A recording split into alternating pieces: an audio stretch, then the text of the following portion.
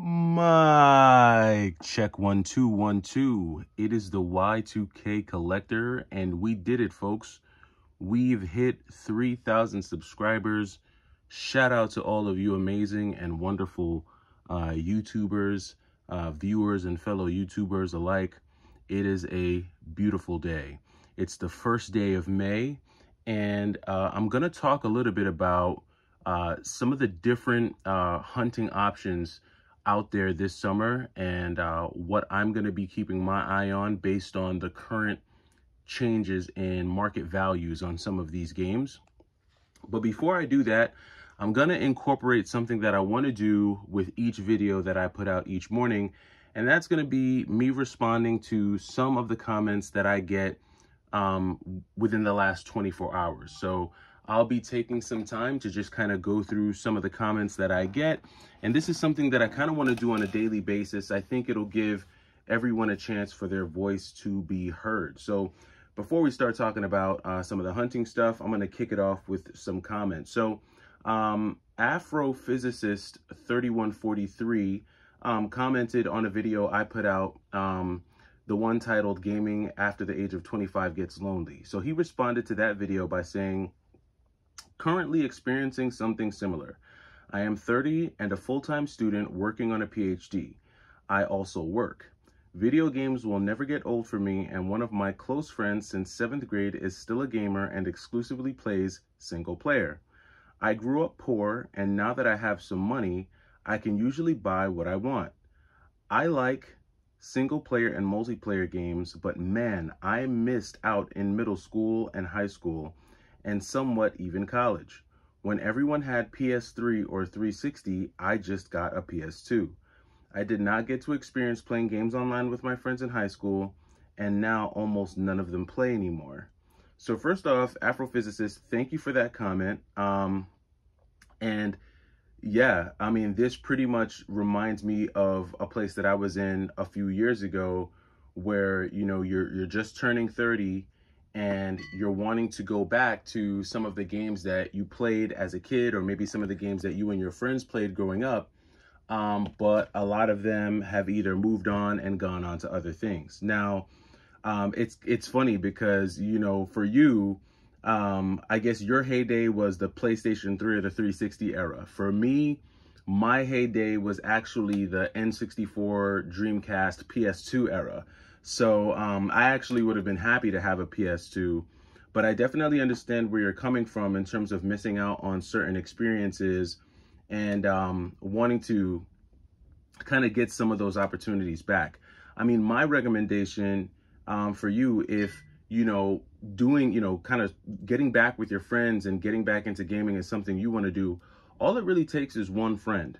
So if you're close at all with any of those friends, or if you, not even close, but if you've been able to make contact or keep contact with any of those friends from high school, all it really takes is one friend for you to be able to have that experience, whether it be online or maybe even just kind of getting together. I remember there was a time right when I was turning 30 that I accidentally ran into one of my old high school friends, and you know, we had some light conversation, and I wound up asking him if he still played Marvel vs. Capcom 2. And he was like, you know, man, it's been forever. But he was, you know, he made a joke. It's like, I bet you I could kick your butt. And, you know, I was like, well, you know what? I bet you can't. And from that, we just decided to buy a Dreamcast, get an extra copy of Marvel vs. Capcom 2. And we made it almost a weekly routine to get together and play Marvel vs. Capcom 2. And that actually morphed. Not only did we get together and play video games, but we got together and we exchanged business ideas, we shared dreams, we shared thoughts, we talked about some of the things that we had gone through, you know, over the past decade. And, you know, we were able to bond over that game. So once you kind of hit your 30s, I think that games become an avenue for you to build community and commune with people that you may have lost touch with. So yeah, you might have missed out in high school, Afrophysicist, but there's never, you know, it's never too late for you to reconnect with some of those old friends and make new memories. Will it be the same as what it was maybe back in, I don't know, I can't even remember how old the PS3 is at this point, but I'm thinking that goes back to like 07, 08, 09. Maybe that was your heyday. But you know what? You still can enjoy a lot of those games, especially PlayStation, because they've remade so many of those PS3 games. But it starts with you reaching out to those friends of yours and setting a date to get together and, you know, not have a play date. I hate the way that sounds, but, you know, making time for you guys to get together and play some video games. But thank you for the comment. I appreciate it. Next comment here is from Adam Mac 3649. He says, I'm 40 years old and I've been a gamer since NES. I was picked on my whole childhood. I was called a nerd, loser, all that. At some point as a child, I stopped caring about what others thought and stopped caring since. At 40, I care even less what people think. And this was a comment in response to a video that I put out titled The Social Stigma of Being a Gamer in Your 30s and 40s. And you know what? If he's 40 years old, that means he grew up in the 90s. And in the 90s, being a gamer definitely was not cool. If you were a gamer, especially like if you were an avid gamer and you talked about video games and you tried to share that excitement with your friends, 9 times out of 10, you were going to get clowned, because in the 90s, I mean, think about what was popular in the 90s. Depending on where you grew up, right? Certain bands were popular in the 90s. Certain rappers were popular in the 90s. Football, basketball, you think about sports and athletes. Now you're thinking about Michael Jordan, Air Jordans. And you're thinking about some of the movies that kind of helped to steer pop culture back then. And video games weren't as mainstream as they are today. So, Adam, I definitely get what you're saying, and I think you took the right approach. You know, caring what other people think is really going to get you nowhere in life. Unfortunately, in some cases, for some people, perception is reality, and a lot of times people will interact with you based on how they perceive you. But there's little, you know, there are some things that you can do to control perception, but changing who you are and, you know, and being fake isn't one of them. So shout outs to you, Adam, for being true to who you are. Hopefully you're living a happy and productive life at this point. All right, I think I have time for maybe a couple more. So we have Richard Foster. I think this is Richard Foster, LL7575. He says, he said, I'm 41 years old and I have a pretty good size collection. 1,800 or so games and 30, I'm assuming he said, I'm assuming he means games, but he says 1,800 or so and 35 consoles. I don't feel I am judged for most part, but few people at work are like, you can't play all those games. Most people in their 60s. For me, I'm married with 2 kids and I had a collection when we met, but it was about 96 games and I only had a PS2 and a PS3. I got hardcore in collecting in 2018. Great video, and I love your topics. He then goes on to say, then he commented on another video regarding how locations impact your ability to collect. And he says, I live in Lake Orion, Michigan, and it is getting harder to find games at thrift stores. They sell them online. Even a few years ago, I found games all the time. I resell and find it hard to find anything to flip. I'm a collector too as well. I have a secondhand store, second in Charles, and it's a mile from my house. I have bought over 1,000 games from them since 2018, but just found a game store 15 minutes from me, but priced usually higher than price charting. But garage sale and flea market is where I find the best deals. Great topic. So shout out to you, Richard Foster. Thank you for both of your comments. First off, you're a great example of someone who's able to balance, I guess, a social life, a productive, healthy family life, while successfully maintaining the hobby of gaming. Your wife hasn't thrown you out yet for having 1,800 games and 35 consoles, so you got to be doing something right. And hopefully your children are able to enjoy your games as much as you do. I'm sure family game night must be a blast. And then with regards to Michigan, I'm very familiar with Michigan. I did a few internships in Michigan, and this would have been in the Sterling Township area of Michigan. And you know, I remember when I was in Sterling Township, or I think it was Washington Township. I can't remember. At that time, there were a lot of like retro thrift stores, but at that time, I wasn't heavy into gaming, but I'm sure I missed out on a ton of deals at that time because, you know, it was just crazy at that time, especially, you know, 08, 09, things like that. I mean, that was when we were in a great recession. So prices on everything was dropping. So if you collected around that time, you probably got a lot of good deals. But yeah, it's getting hard everywhere. It's getting hard from what I'm seeing. A lot of my thrift stores, they're not even at the price charting level at this point. Thrift stores in my area are selling well above price charting. They have this inflated sense of value on video games. And it's just crazy to see where things have gone from a thrift store perspective. I mean, I just don't get it. I could understand a reseller reselling video games at exaggerated prices because that's what they do. They're resellers. But at the end of the day, Goodwill is still Goodwill. Like, you're supposed to be Goodwill. I don't understand how you're a thrift store if you're selling video games for higher prices than retail. That just defeats the purpose of you being a Goodwill. And at this point, it doesn't really look like you're trying to spread goodwill. It looks like you're trying to, you know, generate profits. And that kind of just is kind of anti what you're supposed to be. Again, resellers, we know what resellers are trying to do. They're trying to resell games at higher prices for a profit.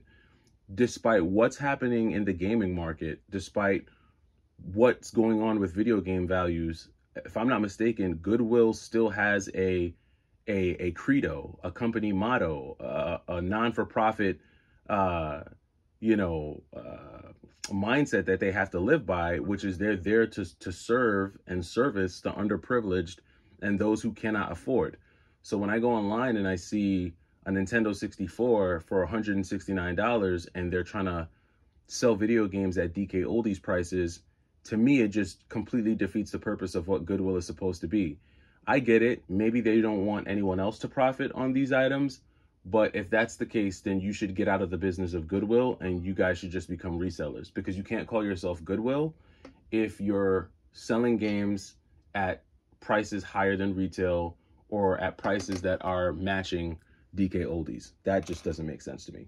But in either case, thank you, Richard Foster. I appreciate you commenting.